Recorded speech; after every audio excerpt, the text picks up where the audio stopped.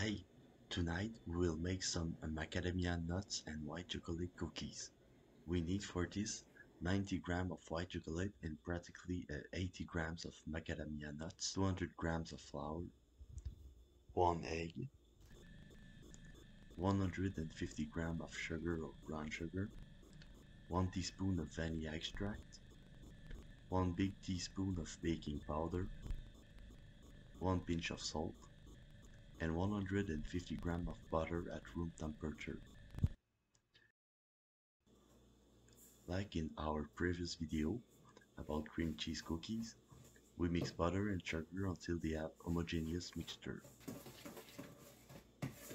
We are in a heat wave, so my butter is very soft. We can add our egg and homogenize the mixture again. Afterward, we add the vanilla extract, the salt and the baking powder.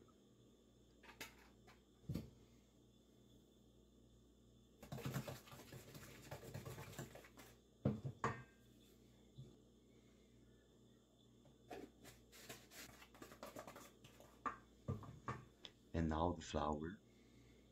I never sift my flour, but I should.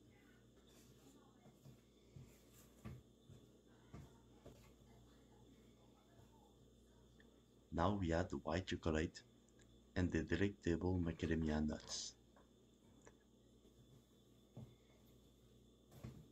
We mix all together again.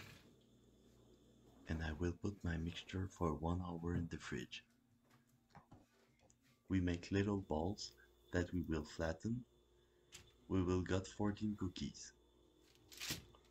We set our oven, like always, at 350 Fahrenheit degree or 180 Celsius degrees.